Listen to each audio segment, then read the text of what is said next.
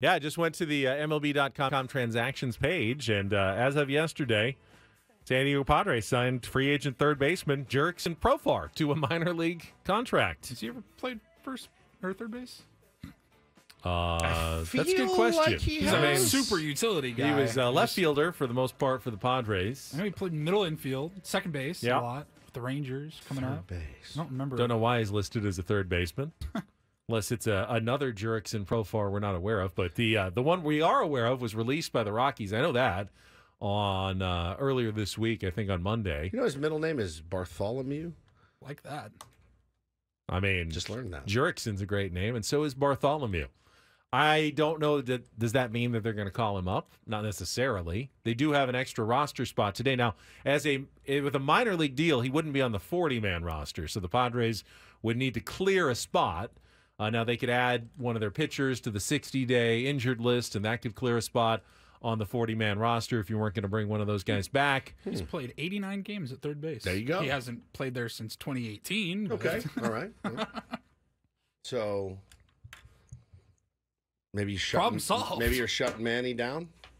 I mean, maybe we're reading too much into the designation. Maybe the MLB transactions page just takes one of the positions you've played and throws one on there because everyone has to be listed as something. That's not the important part. The important part is how did this sneak under the radar for no like one noticed 24 this one. hours? Yeah, I had seen no reporting until someone tweeted from this transactions page, but it's absolutely here.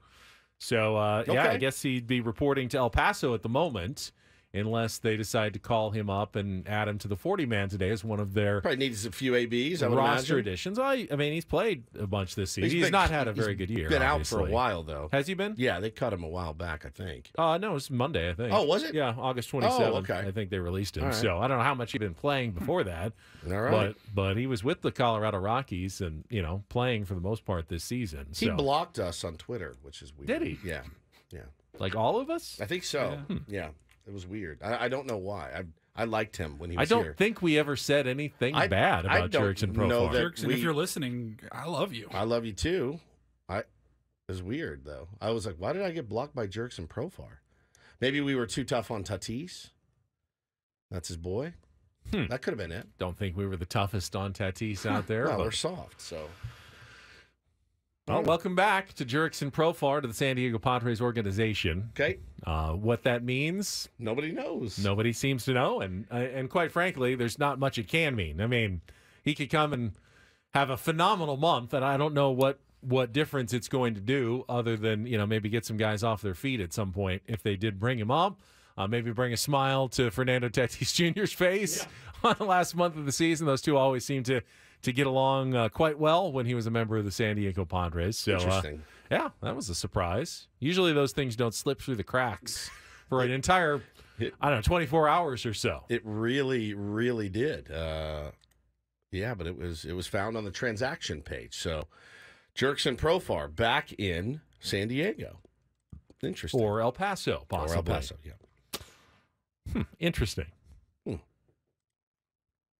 Maybe get Juan off his feet, throw him out in left field. Played a really admirable left field for the Padres last year. He did. Whatever straw that was stirring the drink last year in a better way than it was being stirred this year, Jurickson was part of that. Sure. So you can't deny that, he had a pretty decent season and didn't cash in the way he thought when he opted out of his contract in free agency. Pretty much got the same money he would have gotten. It was hard to say a worse team. A tiny bit more, but, with the Colorado Rockies, and didn't go as well for him there. But, it's